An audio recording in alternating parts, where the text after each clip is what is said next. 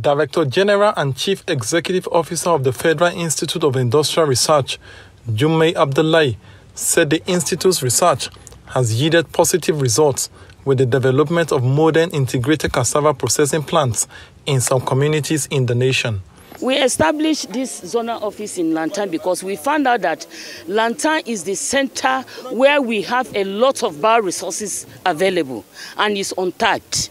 So we want our own agency to come over here so that they can tap all the bioresources available in Langtang, and then we now use it for export, for helping our youth that are not working, and for also helping our women so that they can pick one of the products that we are doing, and then they stand on their own and get a lot of resources from it.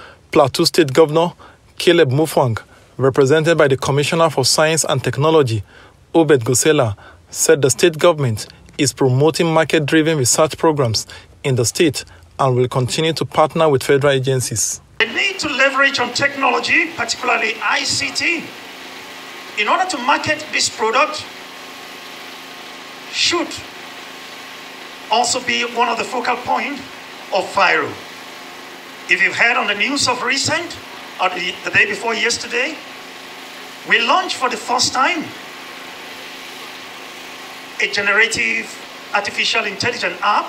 Initiator of the project and immediate past member representing Langtang North and South Federal Constituency, Benny La, said the commissioning of this office will add to the agricultural resources abound in the constituency. We have to ensure the safety because we are the immediate community who this structure is constructed within us. So the best we need to do is to involve everyone so that all of us will have a sense of belonging. It was actually conceptualized by the former minister. When he visited Langtang, he saw that Langtang was a mix. And he said Langtang has such huge potentials. And not just Langtang, but the entire Plateau State. Why don't we cite an office of FIRO in the North Central Zone?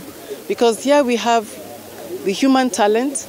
And like she said, the DJ has said, we have all the bioresources. Farmers especially will benefit from this, and the entrepreneurs and the young people, because their crops will no longer be just yam. It will now be yam flour. And we're looking forward to yam flour being processed. Other stakeholders at the event applauded the effort of the federal government in establishing the zonal office and pledged to protect government facilities in their domain.